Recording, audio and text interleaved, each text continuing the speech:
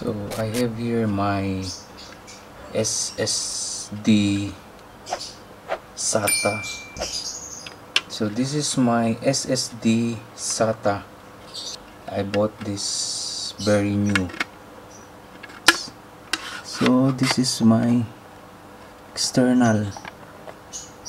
The problem of this, so it's not recognized with my laptop. I already used this one with my laptop, but it's not recognized. So for you to able to recognize this SSD 3.0, it's a 3.0, it's not a type C. I really upset to the seller of this SATA. I order SSD or enclosure type C, but they sent me the 3.0. It's not 3.1, 3.0. So for you to identify the seller who are selling this kind of SSD, you can check this. I will show you the link of this seller on Shopee. It's very upset. I'm all upset of the seller who sell this to me. I ordered type C, but they sent me an 3.0 enclosure. So this one is not recognized my computer.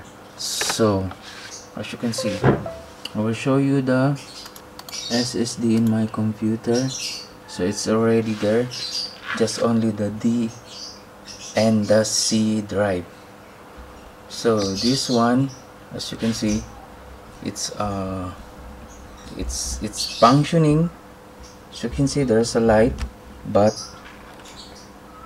see, there's a light, but you cannot see the partition or the part of the just only the drive D and drive C. You cannot see the drive whatsoever, drive this one, but cannot see. So for you to fix this one, I will show you how to fix the drive E or F of this SSD. So for you to fix the problem is just go to the desktop. So as you can see, you cannot see the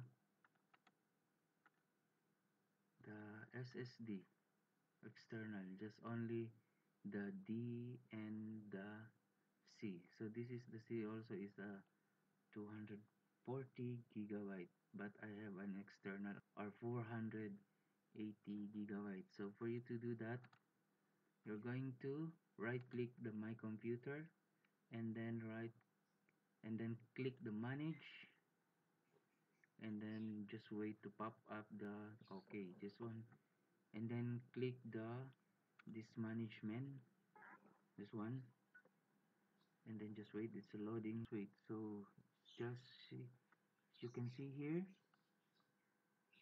so this is the drive D and the drive C. So the external, the 180 480 gigabyte, it says here is not 480, just only 447 gigabytes unlocated. So for you to appear this on your my computer, desktop or laptop, you have to click the new volume. Make it sure, right click the new volume, and then next. It says here, welcome to the new simple volume wizard. So click the next, and then don't change this anymore, just click the next, and then the drive is E. So just remember, we have the D and the C. So the external hard drive is the letter E. So click the next. So NSTPS and F and TFS. So make it default. So don't change this one, just only next, right next, and then completing the new simple volume wizard. So click finish. So just wait, maybe around second. Just wait. Just look at this one. Is formatting the new hard disk or the SSD. Just wait. There's the computer formatting for the new partition of the hard disk.